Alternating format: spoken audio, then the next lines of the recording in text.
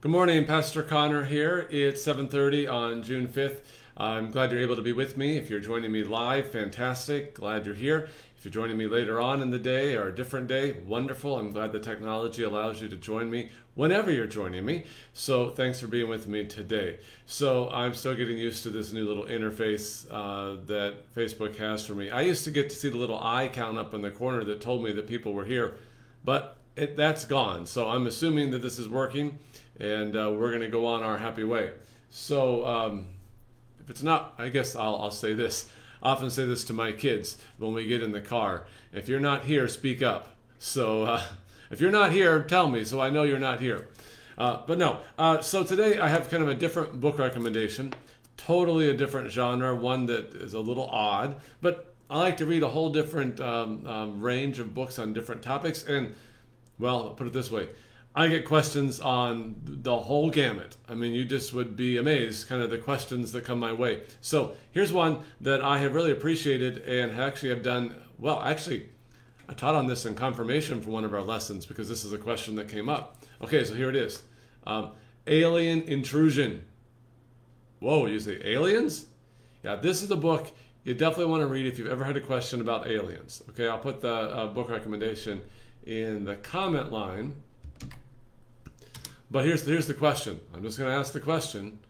What if these aliens are not extraterrestrial, but extra-dimensional? That'll make you think, won't it? So if you ever want to dig into this alien question from a very strong biblical perspective and from a research perspective, this guy did years and years worth of research and interviews and so forth. This is one to look at. If you forget about it when we're done here, email me, message me, and I'll make sure you know about it. But this one's different in terms of topic, but truly a phenomenal book that I would say if you've ever had a question about this whole subject of aliens, this is one you want to take a look at. Okay, so today, I'm not talking about aliens. I want to talk about worry, right? It's a terrible feeling, right? And we worry about a lot of things. I mean, we worry about, well, you can name a list, right? Our children, we worry about our government, we worry about our society, about war, about cybercrime, about finances, we worry about medical tests, what doctors are going to tell us, we worry about the weather.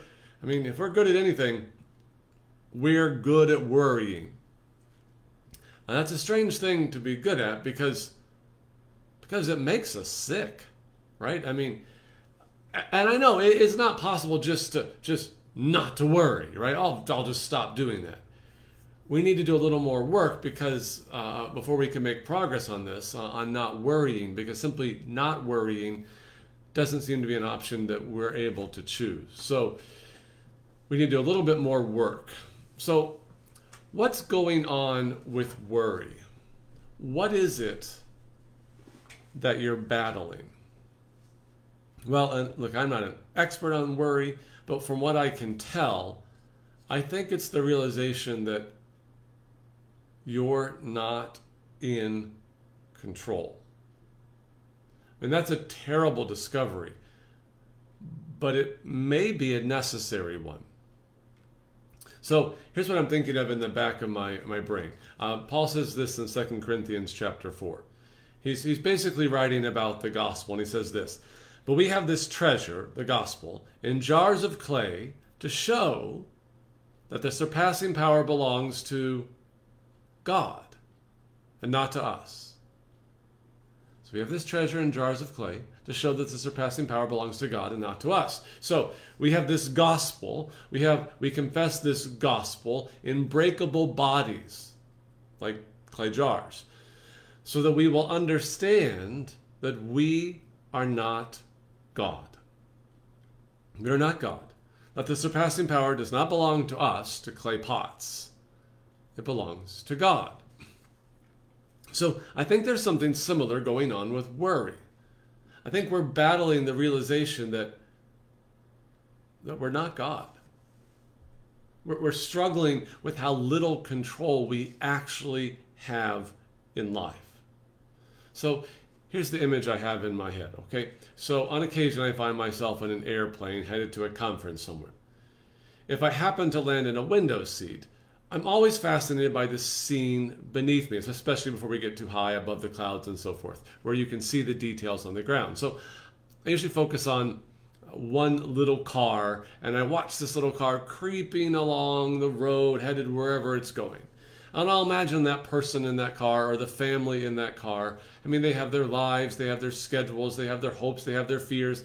They have the stuff they can control and the stuff they can't control. And then I think about it, and most of their lives are going to be lived in an area that basically I can see from the airplane, right? I mean, most of them will live lives in this little area that's big enough for me to see from this airplane.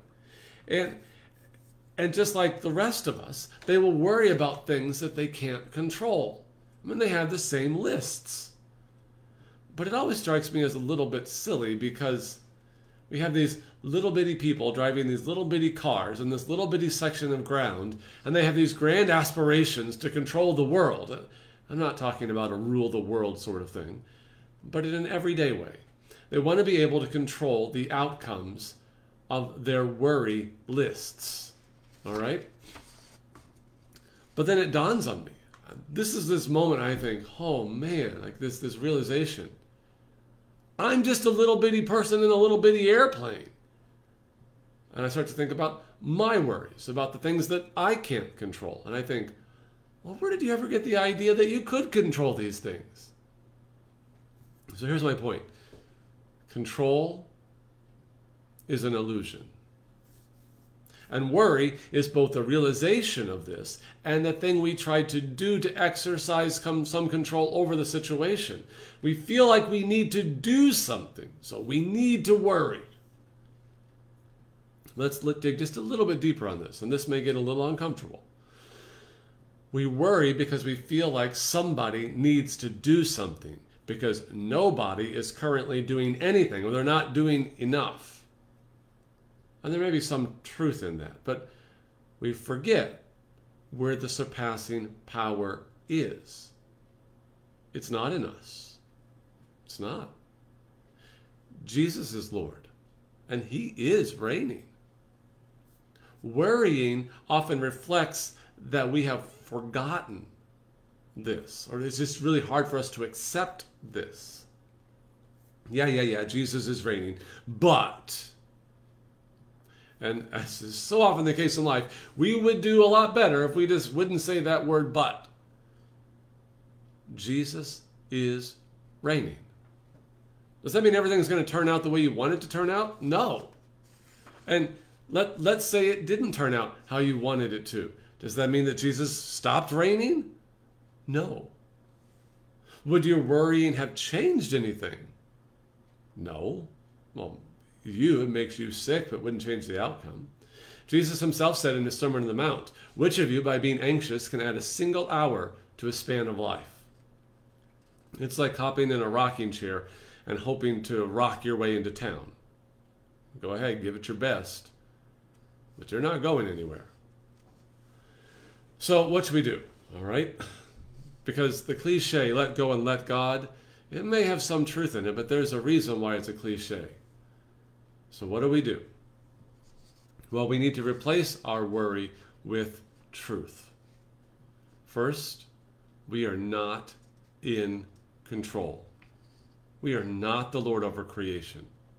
But that doesn't mean that no one is. Jesus is Lord. So we need to rehearse his promises. There are some things that you don't, and you can't, and you never will control. That doesn't mean you don't have vocational responsibilities. You do. So go do them. But you're not God. You can't guarantee outcome. You can only control the input. And look, if you mess up on the input, and who hasn't? Welcome to the club on messing up, right? We turn to God for mercy, and he grants it for Christ's sake. Okay, so number one, we're not in control. Number two, rehearse the promises of God. And make sure you're rehearsing the promises of God, not the promises of the Joel Osteens, the Joyce Meyers, and the Stephen Furticks of the world. Their promises are myopic and they're short-sighted. They're all focused on your best life now. And that truly is a depressing thought. If this is our best life now, that's a depressing thought. Rehearse the cosmic promises, right? Renewal, resurrection, reunion. So claim a resurrection perspective on life. And rehearse the promises of grace sufficient for each day to face the trials that are before you. So I want to make sure we're getting this because this is really important. We have to unlearn so much of the theological drivel that we've heard from so many crossless, resurrectionless preachers. We are not saying, just look for the positives in life. That's not what we're saying. There may not be very many positives. That may be the reality. We're saying, rehearse the promises of Christ. Stop listening to the crossless, resurrectionless, Christless counsel and listen to Jesus. Rehearse his promises. He is Lord. Rest in his lordship. Okay, lots more to say on this. I think we, as so often the case in our 10-12 minutes, you can't do it all. So we're just scratching the surface. You're always welcome to email, text, message, call, stop in. Happy to visit more about this. I know this is an area that we all struggle with. Hit your share button because I have a feeling that your friends struggle with this too. Have more people in prayer. So let's pray about it. Heavenly Father, King of creation, Lord of the cosmos, we rejoice to confess your cosmic reign over the universe. For we confess with shame the speed with which we forget this. So often our worrying is both our forgetting of your cosmic reign and our attempt to wrest the reins from you, our foolish attempt to control what is yours to control. For Christ's sake, forgive us. Turn our eyes to you. Show us your lordship. By the working of your Spirit through your word, bring your cosmic promises to mind. Teach us to rehearse them, even to confess them out loud. Teach us to speak them into our lives. When worry begins to creep in, empower us to fight back with your promises. Help us to serve faithfully in our vocations and rest securely in your loving lordship. Thank you for your great and mighty promises of cosmic renewal and your loving and tender promises of grace sufficient for each day.